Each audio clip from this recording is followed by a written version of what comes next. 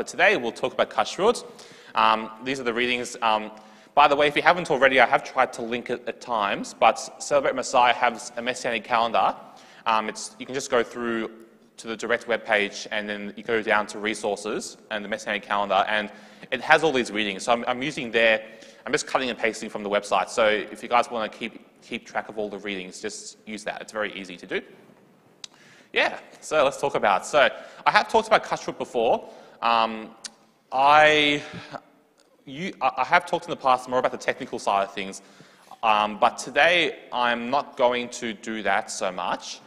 Just very, very briefly, I will just talk about a few things and also give a disclaimer, because I think that's important. So first of all, we talk about kosher as being the adjective. Something is kosher. That steak is kosher, describing it. Kashrut is the noun. So like it describes the body of laws, and I'll be using kashrut mostly to describe that. So just a definition. And I should probably say what I do in regards to this, and just sort of this as a disclaimer. So I, as a Messianic Jew, try and keep what I deem biblically kosher. So basically, as you guys would know from my previous discussions, there's a lot of rabbinic, there's a body of rabbinic literature, huge amounts about what kosher is and isn't. I don't look at that too much, confession here. I just try and keep what I deem as biblically kosher from my understanding of the scriptures. And my personal belief in doing that is I believe in the authority of the Torah to inform my lifestyle today. That's my opinion of that. I will also say, though, even from a Torah pursuance point of view, I say Torah pursuance because Torah observance is technically impossible today without the temple and without some of the conditions. So I say Torah pursuance. Even from a Torah pursuance point of view, it is actually, there are arguments against keeping or against kashrut being mandatory or being like something that has to be done today. So honestly, I will reiterate this. I'm actually unsure about the answer. So if you guys are asking me today, should I keep kosher? The answer is I don't know. So that's something that you have to decide for yourselves. I decided this for myself based on this reasoning, but that's my reasoning. And like I said, as we'll go through, there are arguments against it too. And basically what I'm talking about today is a broader discussion of the significance of kashrut and the lessons it'll teach us. So it's a more generic, not generic, like a general discussion, and a more sort of, not an overview, but more so like a spiritual understanding, so to speak, of what kashrut is and what it teaches us today. And we will examine potential rationales. So as you guys might know, there is no direct reason given in scripture for kashrut, but there are some good theories out there. So we will talk about each one, not because I think they're all correct, but they do have some lessons to teach us. So I put this in italics there because it's important. I'm not going to be talking about how to keep kosher. That's not what's... So if you guys voted trying to figure, with in mind learning how to keep kosher, this is not going to be that. So I'm sorry to disappoint you. You have to leave. But no, you don't have to leave. But that's not what I'm going to be talking about today. And also, I'm not going to be giving direction on whether you need to keep it or not. So that's, again, if that's what you were hoping for today, yeah, I'm sorry. Too bad. But anyway. But we can learn a lot from just examining kashrut. And I think the lessons we do learn are relevant whatever your stance is on this issue. So, I will summarize the laws because without knowing what the laws are, there's no context for what we're talking about. So I will summarize them. If you don't believe me, I've based my discussion on Leviticus. There's a few chapters. So Leviticus 11 from this portion, which is the main body of laws, but also Leviticus 7, Leviticus 17, and Deuteronomy 12 and 14. They're the main sources for the biblical laws. So essentially, only mammals which have both a split hoof and chew the cud are kosher. So for example, chewing the cud basically means you basically regurgitate your food and then chew it again and makes it go, and then it goes back down. So it's like double digestion. And split hoof is, I'm sure most of you guys would know, it's when the foot it's completely split. I mean, I don't know, I'm not very technical there, but that's like a pig's foot is a split hoof. A cow's foot is is split. So for examples of kosher mammals are cows, obviously, sheep, goat, deer, buffalo. If an animal only chews the cud but doesn't have a split hoof, for example, a camel or a rabbit, and only has a split hoof, which is, for example, a pig, they're not kosher. It's pretty straightforward. Also, the animal has to be slaughtered specifically for the purpose of consumption. So if you find a carcass in the wilderness and it's like dead already, or strangled, or not killed, like not slaughtered properly, it's also not considered kosher as well. In terms of seafood, if it has fins and scales, they're kosher. There's some traditions regarding this, but I won't go into that today. In the Torah, examples of non-kosher birds are given, but what they have in common is they're all birds of prey. So it doesn't actually say don't eat birds of prey, but it gives examples like the vulture, the eagle, etc. And they're all birds of prey if you look at it. So basically, all non-birds of prey are technically kosher. I say technically because Jews today will not eat birds which don't have a reliable tradition of being kosher. So let's say, for example, you discover some exotic bird on the island of who knows where, and it's not a bird of prey. Jews wouldn't consider it kosher because it's not traditionally kosher, if that makes sense. So it's, again, it's a fence law, so to speak. All crawly things and swarming things, for example, lizards, insects, spiders, etc., are not kosher, except for locusts, crickets, and grasshoppers. So the French who eat snails, they're not kosher, but some people who eat grasshoppers, for example, they are. I'm not sure why, of course. Anyway. And other laws, all plant-based food is kosher. So if you're a vegan, congratulations, everything you eat is kosher. Blood must be drained before it is eaten, and we'll talk about this a little bit later, why the reason that is. It's very important. Also, certain fats and nerves must also be removed. Again, there are some important spiritual implications of that. And meat and milk being separated, so that's a debatable topic, which we will talk about a little bit later. But that's, again, the general summary of what is considered kosher. So, let's talk about the broader lessons. Again, I'm not going to talk about the specifics. Beyond that, it should be enough to give us the context as to what we're talking about. But let's talk about some of the rationales and what we can learn from them. So one of the most popular arguments is the health argument. So the logic goes that God cares about our health, which I think he does, of course, and he cares about what we eat, and he doesn't want us to eat unhealthy food. So that seems logical if you look at it from a superficial perspective. So blood, as we know, carries diseases. Many non-kosher animals are bottom feeders. So, of course, like insects and certain seafood, they're bottom feeders, theoretically a risk of disease. And some non-kosher animals, of course, for example, also carcasses. Like, if you eat a carcass in the wild, that's also very risky in terms of a disease point of view. You never know what that has. And some non-kosher animals were at higher risk and are at higher risk of transmitting disease. For example, in the medieval period, pigs had a higher chance of transmitting trichinosis, which is a sort of parasitic infection. In the modern era, monkeys are likely the source of HIV. You guys would know what HIV is. A terrible virus which causes AIDS. Again, it's not confirmed for sure, but they believe in the 70s there were monkeys with a similar virus called SIV, which basically were eaten by people and then it mutated. That's the main theory that has the most evidence for it. Again, we're not 100% sure, but yeah, that's an example. And also bats. Our friend, it's the bats. The bats are amazing animals. I respect bats a lot. They're the only mammal which can fly by self-powered, but bats carry disease. For example, and people eat bats around the world, as you know. They carry Ebola, which is obviously very bad, and they also carry, apparently, COVID-19. So, depending on what you believe. So, but anyway, even if they didn't carry COVID-19 and it came from a lab, again, I'm not sure. But, and it's not, even the World Health Organization, there was someone who said that we're not sure it's from bats. So again, I'm not just saying rubbish here, but essentially, bats carry diseases. Put it that way. Yeah, bats carry disease. So the Rambam actually has a very good quote in his Guide for the Perplexed, and he actually summarizes this theory for us very well. And this is obviously coming from a 12th century, 11th century point of view. And he was someone who likes to find the rational reasons for everything. And in his view, it was actually, even though the Torah did not give us a reason for kashrut, he said it was the responsibility of every person when they follow things in Scripture to find the reasons for them. So he found that as a holy task. So he tries to give his reason from his, again, understanding from 800 years ago. God knows that in all foods prohibited to the chosen people, elements injurious to the body are found. Quite complicated language, but for this reason, God removed us from them so that the souls can do their functions. So basically, he thought that non-kosher was unhealthy, essentially.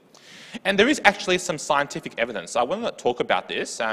This is actually quite relatively recent. So there was a gentleman called David Macht, who was he was active in the 1950s. He was an Orthodox Jewish scientist. And he basically did some experiments. They were published in 1953. I actually included a link at the end of the slides. If you want to actually read his paper, you can actually read it for free. So it's, because obviously 1950 is not really patented anymore. So it's at the end of the slide. It's called, do I have the name of it here? I don't have the name of it, I can't remember. But when it talks about, the title at the end, which talks about the Bible, that's his study, essentially. So what he did was he basically, he took extracts from non-kosher animals and kosher animals, he randomized them, and basically he fed them to seeds.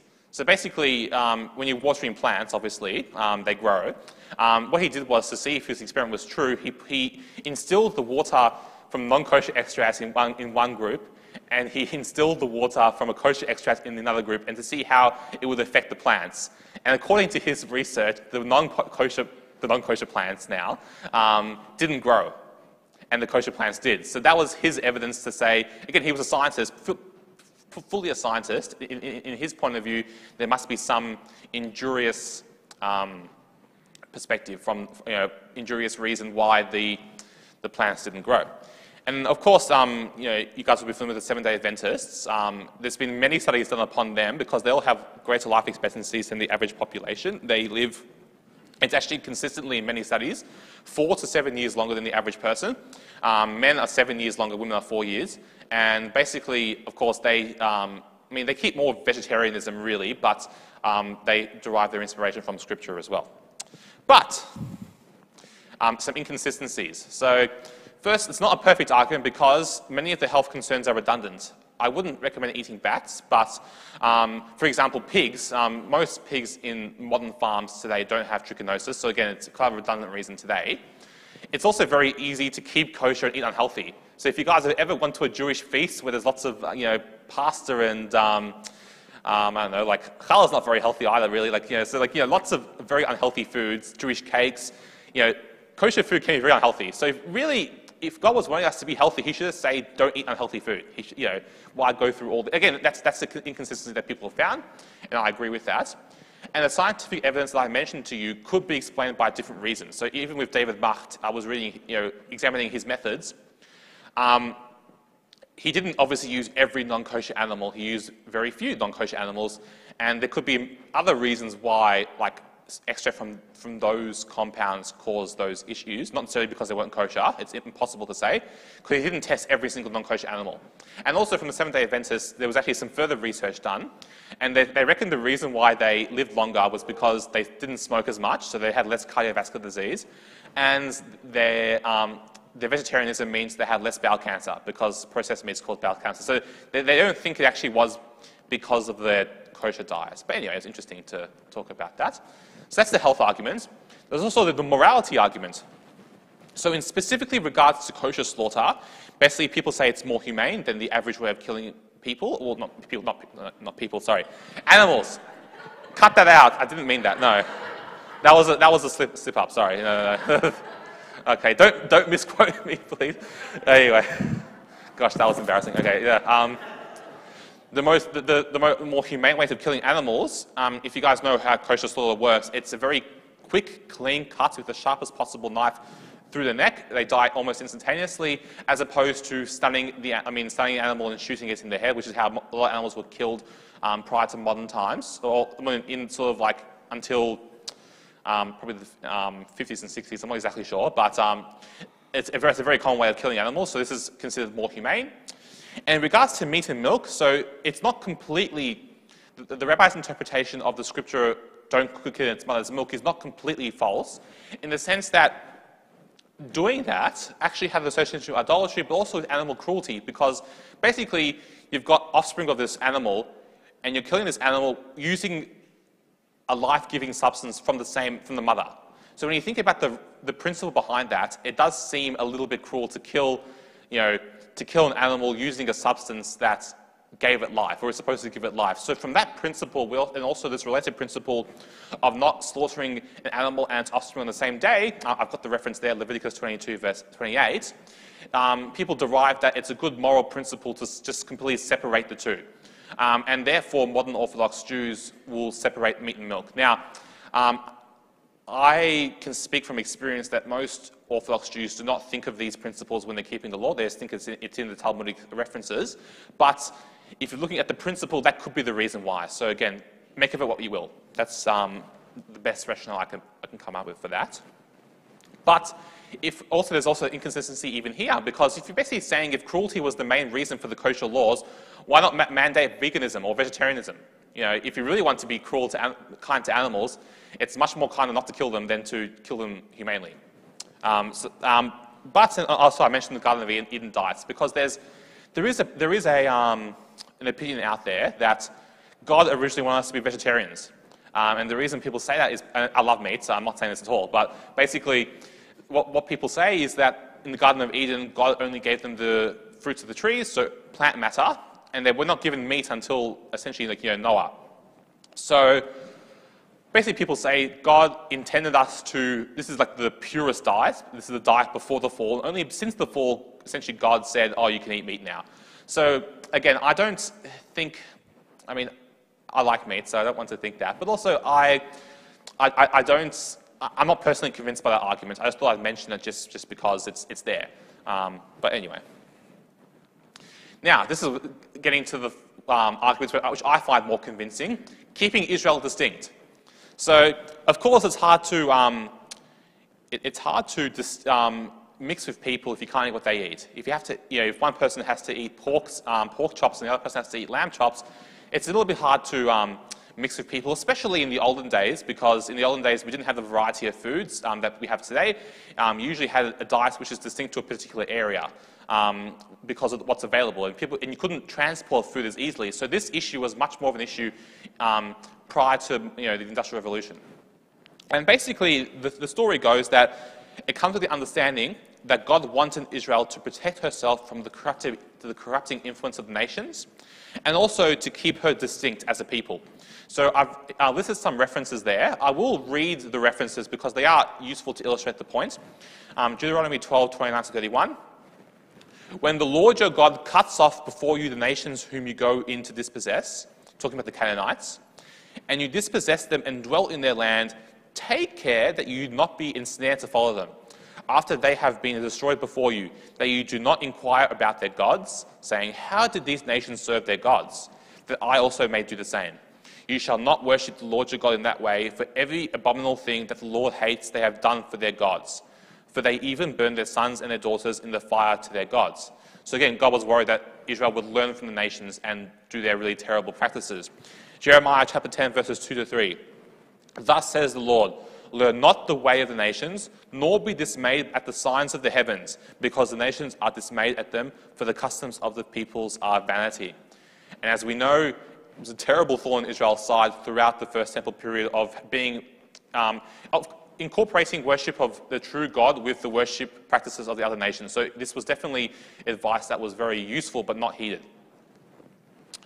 And mentioned in context, kashrut in Deuteronomy 14, which actually is the second biggest source of kashrut after Leviticus 11, is actually mentioned with some of the practices of foreign nations. So I'll read the first 3 verses of Deuteronomy 14. You are the sons of the Lord your God. You shall not cut yourselves or make any baldness on your foreheads for the dead. For you are a people holy to the Lord your God, and the Lord has chosen you to be a people for his treasured possession, out of all the peoples who are on the face of the earth. You shall not eat any abomination, and it continues with kosher laws. So, first of all, it mentions the mourning practices of the nations. As you guys might know, some of the ways that the nations mourned their dead was to sort of, instead of just tearing their clothes, they would cut themselves, they would shave their heads. It was the way that they mourned. And God was saying, don't do that. That is not what the nation of Israel is supposed to do. And in that context, it actually mentions the reason for that is because they were am segulah. So am segulah means a treasured nation, a treasured possession to God, and it's a stronger connotation than even the English word for treasure. It's like the most precious thing to God. It's like the number one thing. So God was very concerned about the spiritual well-being of his nation. And in that context, it goes straight into kashrut. So basically, it could be argued that those reasons are linked to basically keep Israel away from the practice of the nations. Very interestingly, which is actually something I never noticed before, In the same paragraph, in verse 21, non-Jews who were sojourning with Israel, who were living with the nation, actually were allowed to eat strangled animals. So it actually says that you may give the meat from strangled animals or from carcasses to the foreigner, but the nation of Israel may not eat of it. So, I'm paraphrasing here. So basically, it seems to imply, which again, something I've never noticed until now, it seems to imply that perhaps even non-Jews living with the Israelites were allowed, didn't have to follow these laws, essentially. And it comes from Scripture itself. And let's go over to the New Testament now, and we'll take this further. So in Acts chapter 10, we all know that Peter was shown non-kosher meats. When God told him he is allowed and supposed to associate with Cornelius, with the Gentiles, for the sake of the gospel. And Peter learned obviously a very valuable lesson, and he says in Acts 10, verses 34 to 35, so Peter opened his mouth and said, "Truly I understand that God shows no partiality, but in every nation anyone who fears him and does what is right is acceptable to him." Now, many people have used this to say that Peter abolished kashrut, which is obviously not the case. He was not against kashrut per se, but it is interesting that God uses the symbolism of kosher food to explain this lesson. So I don't think that's a coincidence. Perhaps because it was so ingrained into the Jewish disciples to avoid Gentiles, and perhaps the main medium for this separation was kashrut, perhaps. If this was the case, it could be argued that with the Brit Chadashah, tearing down the wall of partition between Jew and Gentile, this principle no longer applies, or it applies in a less strict sense. Does that make sense? Am I going too fast? Like basically, I don't think it's a coincidence that God chose to show Peter to explain this principle. I don't think it was a coincidence that he showed kosher animals, non-kosher animals. Because if that symbolism had no power, it wouldn't have meant anything to Peter. Like, why couldn't he have showed him a different image to explain that principle?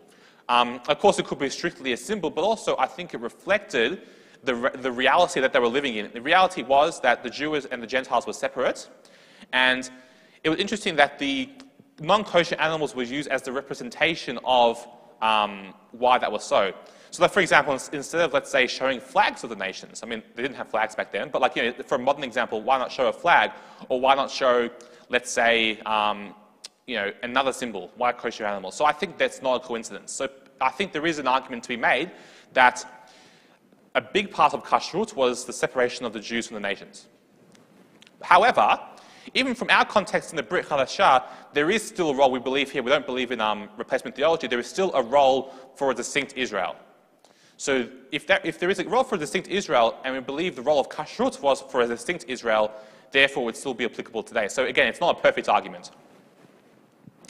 Another example that's used is separating the holy from the profane. And very clearly from our parashah, we can actually see this in action. So I will read quickly from Leviticus 11, verses 43 to 47.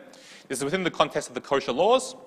You shall not make yourselves detestable with any swarming thing that swarms. You shall not defile yourselves with them and become unclean through them. For I am the Lord your God. Consecrate yourselves therefore and be holy, for I am holy. You shall not defile yourselves with any swarming thing that crawls on the earth, on the ground. For I am the Lord who brought you out of the land of Egypt to be your God. You shall therefore be holy, for I am holy. This is the law about beast and bird and every living creature that moves through the waters and every creature that swarms on the ground, to make a distinction between the unclean and the clean, and between the living creature that may be eaten and the living creature that may not be eaten. So, of course, within the context of talking, especially because he was giving the laws about not eating creepy crawlies, essentially, within that context, he's talking about holiness. I am holy, therefore you have to be holy. And it is interesting, if you even look further back within Leviticus, it is commanded that Israel has to look for holiness. They weren't allowed to ignore holiness. They had to look for it and they had to grab onto it. So Leviticus 10, verse 10. You are to distinguish between the holy and the common, and between the clean and the unclean. That was a commandment given to Israel. And I think that applies to us today just as much. Even utensils which touched non-kosher animals had become unclean and had to be either cleansed or broken and discarded. It implies that there seems to be some spiritual, mystical elements to kashrut. It wasn't purely just about, the diet. There was some spiritual lesson here, because, if similar to spiritual impurity, if it could be transmitted, that's obviously it's not directly a physical thing, because physical things can be removed. But spiritual things are hard to remove, of course, as we know. Now, most commentators do not believe that non-kosher meat was impure in itself per se. Most of them don't believe that pigs are innately impure. I mean, some do, but most of them don't. But what they believe is that they are symbols for Israel. They were symbols for Israel to learn from, to train them to separate the weightier matters, the weightier things that are holy versus the weightier things that are unholy. And also, they believe it teaches us discipline to sort of curtail our appetite somewhat, in the sense that, Israel was not fully given over to their desires to eat. And that's a similar rationale to why some people fast regularly. For example, fasting is seen as a good spiritual discipline. Part of the reason for that is it teaches us discipline in the sense that we are not completely bound to our physical desires. We exercise control over them to draw close to God. So, and that's not to say that eating is bad, of course, but it's basically saying that it's useful to refrain from our full freedom to eat whatever we want and whenever we want to draw close to God. It's the same principle. And there are actually other commandments which draw on a similar principle. For example, there's a commandment called shatnez. It's a really interesting word, shatnez. So shatnez is basically the commandments to separate, in a garment of clothing, you're not allowed to have wool and linen together. And it's a very odd, confusing commandment, which I don't pretend to understand very well, but it seems to me that the principle of separating or teaching us to separate the holy from the mundane seems to apply for shatnez as well. And even from the Brit Chadashah, I do think there is actually some evidence for this. And I actually found this I think there's some evidence for this in the Council of Jerusalem in Acts 15. So in Acts 15, verse 20, it says, "But you should write to them." So, of course, the context is they're basically teaching that, the Gentile believers who are drawing to God, so essentially don't burden them with essentially with the covenant that the Jews are under, essentially. But it says you should write to them to abstain from the things polluted by idols, from sexual immorality, and from what has been strangled, and from blood. So, as we can see, the last two things, being strangled and things being strangled and things and blood, obviously parts of kashrut, and they are directly associated with avoiding idolatry and avoiding sexual immorality. Very strong correlation here between this aspect of kashrut and between sinful practices, unholy profanities. So again, it could be argued here that why would the council highlight these four things, not anything else? Yeah, sure, blood might not be healthy, whatever, but there must be something else to it. He's talking about spiritual things here. It's very strong profanities. There must be a reason to it. And I do think there is, I can't really pinpoint what it is exactly, but there must be some correlation between this lesson that we're supposed to learn and this aspect of kosher anyway. So that's where I draw the conclusion from here. However, it must be very frustrating because I'm giving one thing and I'm saying there's actually problems with what I'm saying. So it's kind of annoying. But I do think what Yeshua says earlier in the Gospels actually does shed some doubt upon this explanation too. So, as you guys would know, in Matthew 15 and Mark 7, again, I would love to read these fully, but we don't have time today. But you guys will be familiar with the unclean hands, the unceremonially washed hands. Yeshua's disciples were criticized by the elders, by the Jewish leaders for eating with ceremonially unclean hands. Just to explain what that is, basically, Orthodox Jews, what they do is, prior to eating bread, they would ceremonially wash their hands. It's not really any different from washing your hands normally, apart from the mechanics. It gets the job done. But essentially, they would do it in a ceremonially distinct way, and they would say blessing. And that way, they would ceremonially cleanse their hands to be able to eat. And that's a tradition that has basically, obviously, was around in Yeshua's day too. It's not part of biblical kashrut, but it was basically something that was seen as necessary to avoid imparting spiritual impurity into the person from what they ate, essentially. And many people have basically said this is a reason that Yeshua, so Yeshua obviously was challenging this, and basically many people see this as Yeshua abolishing kashrut altogether, which I would strongly disagree with that. A cursory reading of this episode might lead us to that conclusion, but if we read it in more detail, we'll see that he's actually not talking about kashrut per se, he was talking about something else. Yeshua did not disagree with the Pharisees, with the elders, based on their principles. The principle of separating the holy from the mundane, on maintaining purity, is something that he actually emphasized that. And he emphasizes this, we can see this from earlier in Matthew in chapter 7, verse 6. He says, "Do not give dogs what is holy, and do not throw your pearls before pigs, lest they trample them underfoot and turn and attack you." So he does agree with the idea that if things are holy, you protect them. You do separate the holy from the mundane. However, what Yeshua was disagreeing with the Pharisees here was that he was disagreeing with the application of the principle. The principle itself was correct, but the application was not. So basically what he actually explains it himself quite clearly. I'll just quote from Matthew chapter 15, and I'll read verses 10 and 11 and verses 15 to 20. "And he called the people to him and said to them, 'Hear and understand. It is not what goes into the mouth that defiles a person, but what comes out of the mouth. This defiles a person.'" I'm skipping forward here. "But Peter said to him, 'Explain the parable to us.' And he said, 'Are you also still without understanding? Do you not see that whatever goes into the mouth passes into the stomach and is expelled? But what comes out of the mouth proceeds from the heart, and this defiles a person. For out of the heart comes evil thoughts, murder, adultery, sexual immorality, theft, false witness, slander. These are what defile a person. But to eat with unwashed hands does not defile anyone.'" So again, I mean, I could, it would be an interesting discussion to go into Mark 7 especially and talk about, the all foods clean part. But again, I don't have time to do that today. But just saying, this is what his discussion was about. It was about the discussion about the unclean hands. What he is saying here is that while holiness is important, it truly comes from what comes out of a person, not what goes into a person. It doesn't come from touching an unclean animal or eating without ceremonial washing or even from keeping kosher itself. These are not things, even though these are in scripture, these are not things which define if a person becomes tarnished or impure. It was what comes out of the person that does that. That's what he's saying here. And of course, you can see throughout the rest of the Gospels, Yeshua criticizes the hypocrisy of the Pharisees or the leaders because they would keep to the ritual standards of purity, but they would do terrible things to common people. So this is his principle here.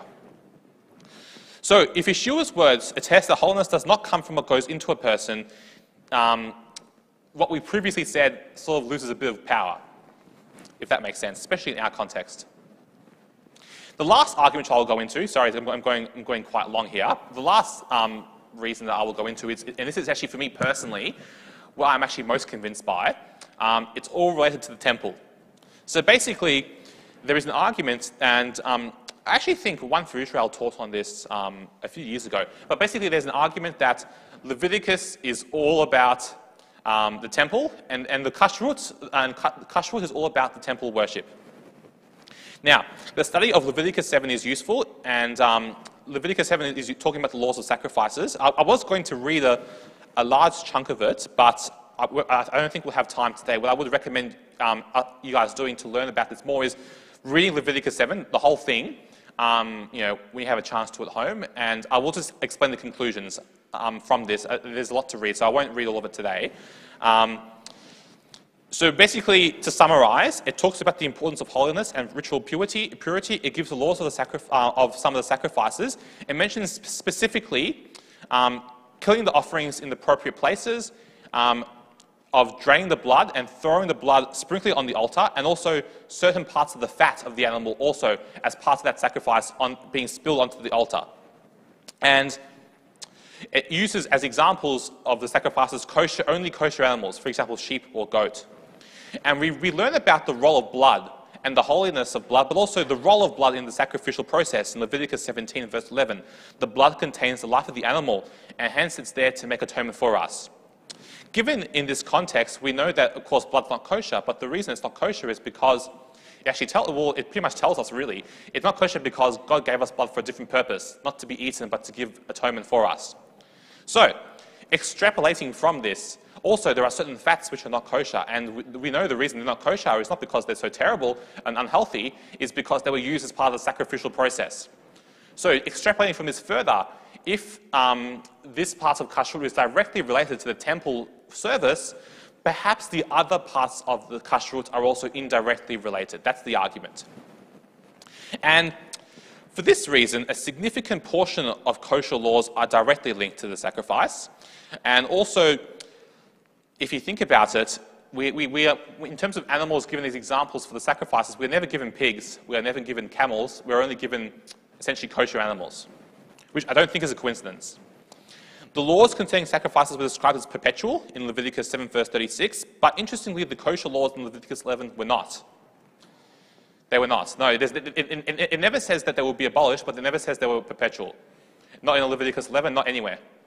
So, if even the perpetual sacrificial system was ceased, because of course it was two reasons, because the temple was destroyed, but more importantly, because it was fulfilled through our Messiah, Yeshua. We all believe that his sacrifice fulfilled the sacrificial system, and in Hebrews portion today it goes into that and explains why.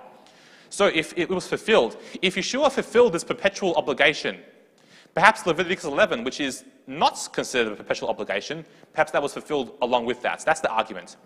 And personally, that actually caused me to think about, I'm still thinking about this, that's actually causing me to really question the rationale for kashrut, because if that's true, then it could be argued, even from a Torah pursuant perspective, that kosher does not apply. And again, I'm coming from a perspective of being Torah pursuant. I read it and try and apply it into my life. But even from that point of view, it could be argued. However, I will also say there is an inconsistency here, and the main inconsistency here is there is no direct allowance for this in Scripture. So it is a lot of guesswork, estimation here. I think it's a good estimation by whoever thought of this argument, but it is inferred. So let's go into the conclusion. As you can all see, there are strengths and weaknesses to each argument, and I genuinely don't know the answer. I don't know why kashrut was given directly. There are many good arguments, but they all have their flaws. I think whatever conclusion we do come up with, though, we can learn some broad lessons, and we can learn from these laws. I think the principles that we learn, they actually do apply to us, regardless of the conclusion that we come to. So there's each individual person which has to weigh this up for themselves and come to their conclusion, but there are some lessons we can learn. Firstly, God cares about who we associate with. We need to surround ourselves with people who will elevate our actions and not lead us into sin. And this is personified in 1 Corinthians chapter 5, verse 11. But now I am writing to you, Paul, not to associate with anyone who bears the name of brother, if he is guilty of sexual immorality or greed, or is an idolater, reveler, drunkard, or swindler, not even to eat with such a person. So again, directly related to the idea of eating and association. God cares about separating holy things from the mundane and the profane. From Exodus 44, verse 23, they shall teach my people the difference between holy and the common, and show them how to distinguish between the unclean and the clean. God is holy, and he wants us to be holy unto him. Leviticus 19, verse 2, speak to all the congregation of the people of Israel and say to them, you shall be holy, for I, the Lord your God, am holy. And also from 2 Corinthians 7, verse 1, since we have these promises, beloved, let us cleanse ourselves from every defilement of body and spirit, bring holiness to completion in the fear of God. Our holiness is to bring light into the world, and also to bring glory of to the one who sent us. In 1 Peter chapter 2, verse 9. But you are a chosen race, talking about the believers in Yeshua, a royal priesthood, a holy nation, a people for his own possession, that you may proclaim the excellencies of him who called you out of the darkness into his marvelous light. And I think those things ultimately are what, can defile a person from, coming out of a person. So I'll end it there. There was a lot of discussion without any conclusions. So I'm sorry if you're looking for a conclusion. I really didn't find one. So I couldn't, with good intentions, give a conclusion to this discussion. But I hope what this helped you guys to do today was learn more about the topic from a spiritual, broader context, and not so much worrying about whether you have to keep it or not, but more so much, what can we actually learn this in the life of believers today, and also in terms of fulfillment of the gospel as well. So thank you, guys.